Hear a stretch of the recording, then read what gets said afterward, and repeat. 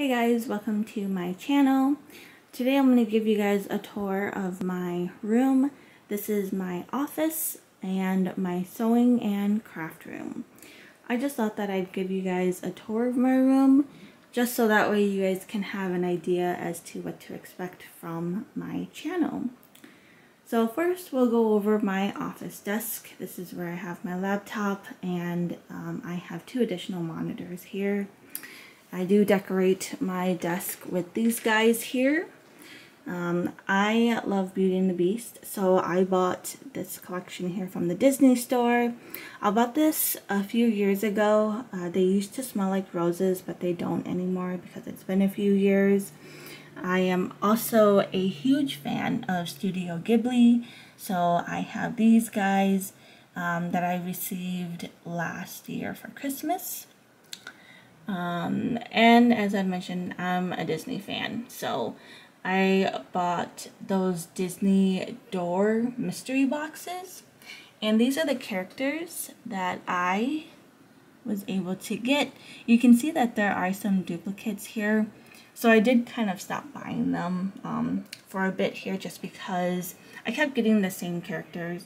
So I'll probably just wait until they go on sale again. I might buy more because they're super cute. I do like them. I also have a candle that I keep at my desk as well.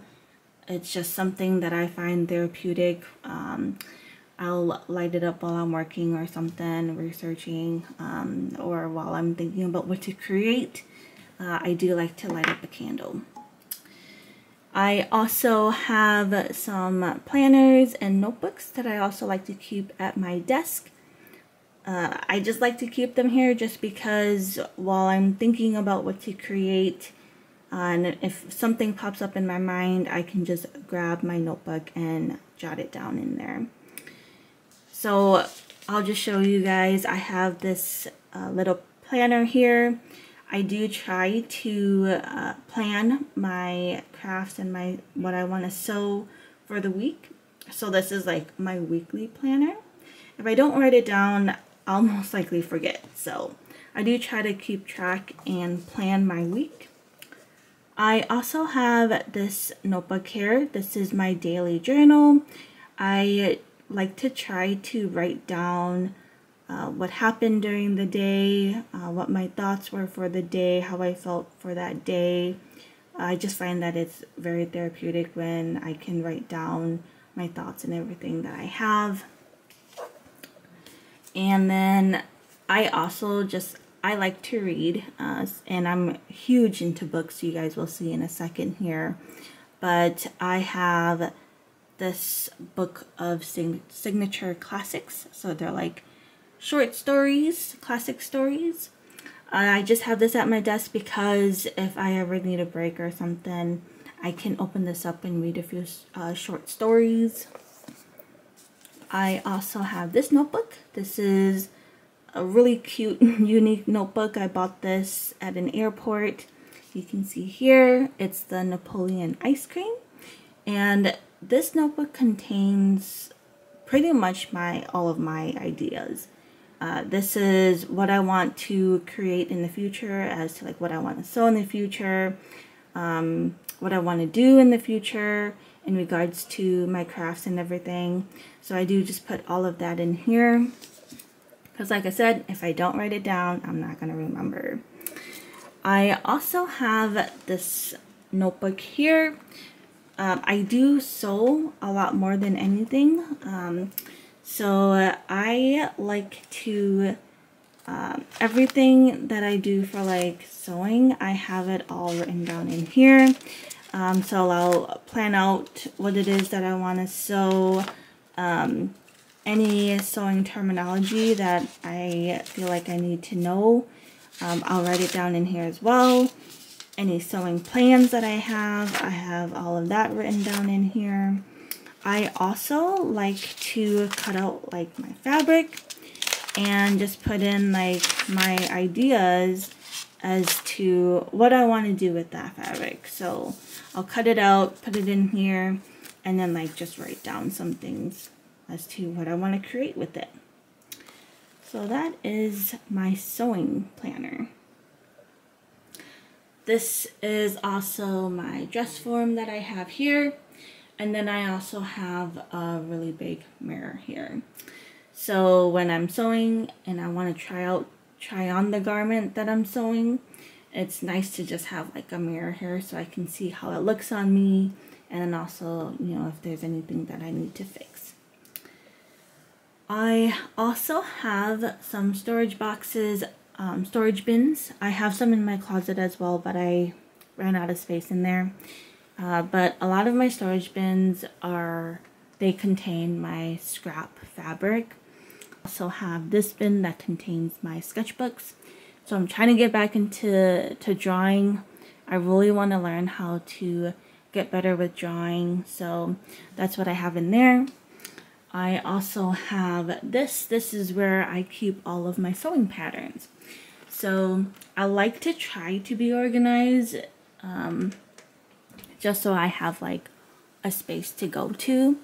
So this is where I keep like all of my sewing patterns, and then also any sewing books that has patterns. I have that here as well. Alright, so we'll move on to my bookshelf.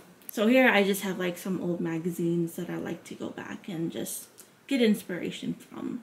I am a huge fan of Fashionary, so I do have some of their books here. I also have like art books and fashion books. I also have sewing books, crochet books, knitting books, embroidery books. This is all the stuff that I really want to learn. So I bought all these books so that way I can learn from them and then also refer back to them in the future.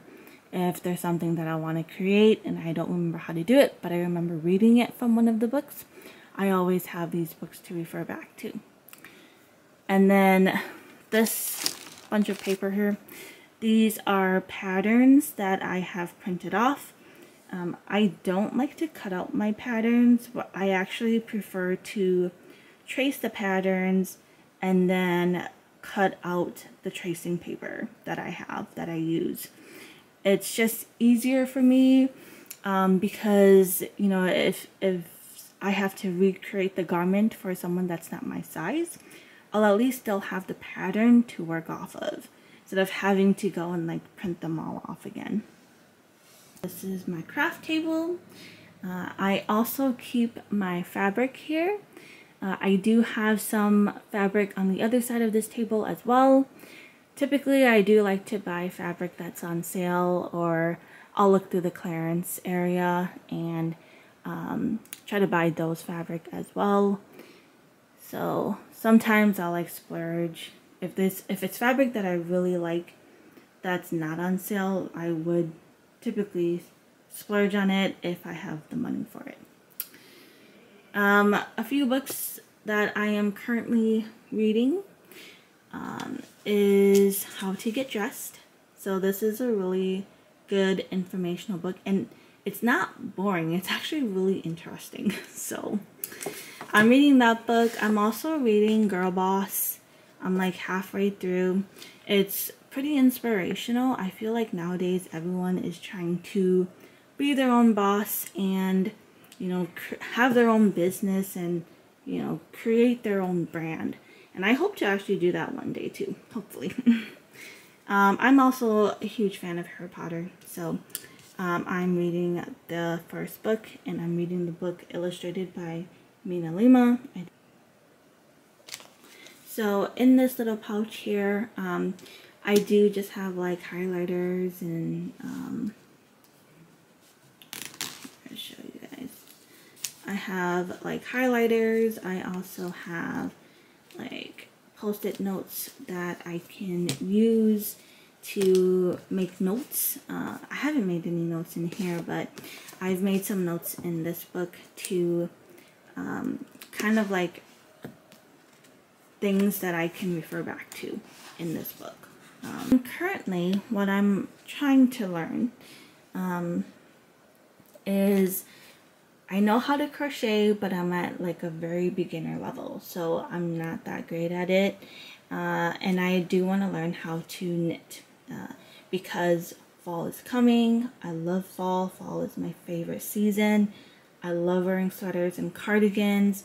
That's like what I would wear every single day, even in the summer. So I do want to learn how to knit and crochet my own sweaters and cardigans. So I'm learning how to knit right now. I bought some books, and I also want to learn how to create my own patterns and learn about sewing and design. So I heard a lot of good things about this book.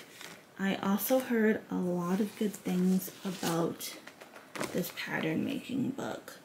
So I still have to go, I did go through this. You can see I have like all my post-its in here. So I really want to learn how to make my own patterns. So here, this is where my Cricut machine is, and it contains like all of my Cricut materials, all of the Cricut papers and everything that I need. I have my cardstock here and everything, so that's where I keep all of my Cricut materials. This is my sewing desk, my sewing table. So I have my heavy duty Singer sewing machine. I've had this sewing machine for, I think it's been about 8 years that I've had this sewing machine. It still works very well, but I do kind of feel like it's wearing down a little bit. I also have this Brother Serger, and I've had this for, I think it's been about 5 years. So I've had it for a very good time, for a very long time, but it works very well still. So I have both of these sewing machines. I do like to keep them next to each other because it's just easier for me to move from one machine to the other. I just recently bought this sewing machine. It's a new sewing machine. It's the Singer sewing machine. I bought it because I was able to save enough money to buy myself another sewing machine just in case my heavy duty sewing machine breaks down on me, because I'm not gonna lie, I've had it for a while, and I've had some instances where I felt like it was breaking down on me. So I was able to save some money and buy myself another one. And then I have my sewing box. This is all of my sewing essentials. So every time I sew, I always use pretty much everything that's in this box. And this is where my threads are. So I have all of my thread here. And then I have this board here. This is like my inspiration board. Right now I'm into handbags and pouches, learning how to create those. So I use these as an inspiration because I hope to one day be able to create something like this. But yeah, so if you guys liked my room tour, go ahead and click on the like button. If you guys want to see what I create in the future, go ahead and subscribe. The other thing is, like I said, I'm really into books, so if you guys want me to review any of the books that I have, or if you guys even have like book recommendations, I'm all for it. So thank you for taking the time on listening and watching my room tour, and I hope to see you guys in the future. Bye!